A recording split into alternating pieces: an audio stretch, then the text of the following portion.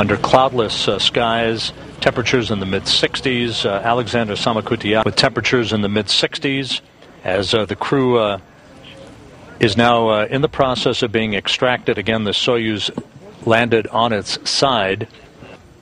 Is Alexander Samakutyaev? Yes, indeed it is. Being helped out by his flight surgeon and other support personnel from RSC Energia.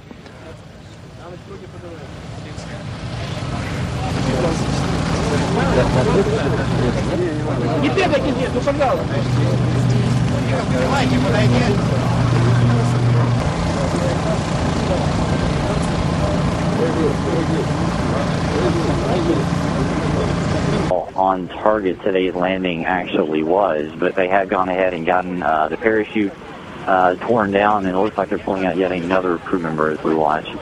And that would be Ron. He's extracted, and we mentioned before, Josh, that sometimes landing on its side would tend to slow down the extraction of the crew a bit, as opposed to back in May. Shoulder right on top of each other, so depending on how the Soyuz ends up.